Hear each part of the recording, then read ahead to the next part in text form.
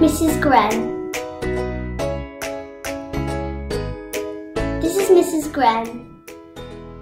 One day, Mrs Gren was watching her favourite TV programme, the wildlife show, starring Chris Peckham.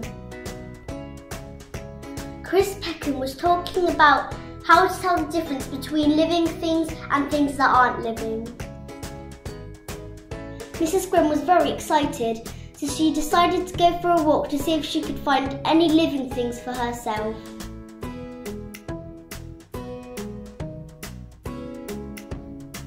Mrs Gren walked through the park. Somebody had left their skateboard in the park. Mrs Gren stood on their skateboard and it moved. Mrs Gren remembered that Chris Peckham had said all living things move. The skateboard must be living, thought Mrs Gren. Mrs Gren walked past the allotments. Percy was trying to light a fire. He was blowing on the fire. The fire needs to breathe, said Percy. Mrs Gren remembered that Chris Peckham said that all living things breathe.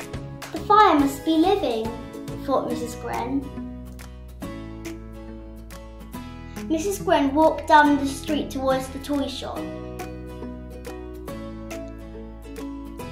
As she walked towards the shop, the door slid open as if it was by magic. They must have sensed I was here, thought Mrs Gren.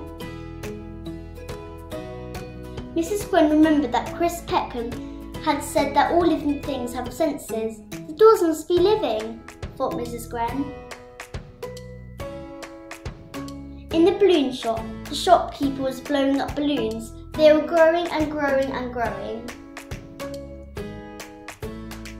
Mrs Gren remembered that Chris Peckham had said that all living things grow. The balloons must be living, thought Mrs Gren.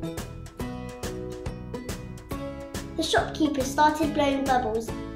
One big bubble turned into lots of little bubbles. Baby bubbles, shouted Mrs Gren. Mrs Gren remembered that Chris Peckham said that all living things reproduce. The bubbles must be living, thought Mrs Gren. Mrs Gren walked past the dump. A truck was pouring lots of waste in the dump. Mrs Gren remembered that Chris Peckham had said that all living things produce waste. The truck must be living, thought Mrs Gren.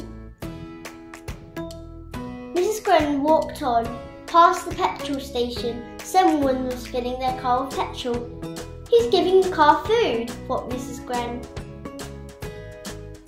Mrs Gren remembered that Chris Peckham had said all living things need food. The car must be living, thought Mrs Gren. Mrs Gren walked home, thinking about all the living things she had seen. Suddenly she saw a hero, Chris Peckham. She told Chris Peckham about all the living things she had seen. Chris laughed. None of those are living things, Mrs Gren. Chris explained that living things can do all those things, not just one. A skateboard might be able to move, but it can't breathe or grow, explained Chris. To this day, people remember the story of Mrs Gren to help them remember all those things that living things can do.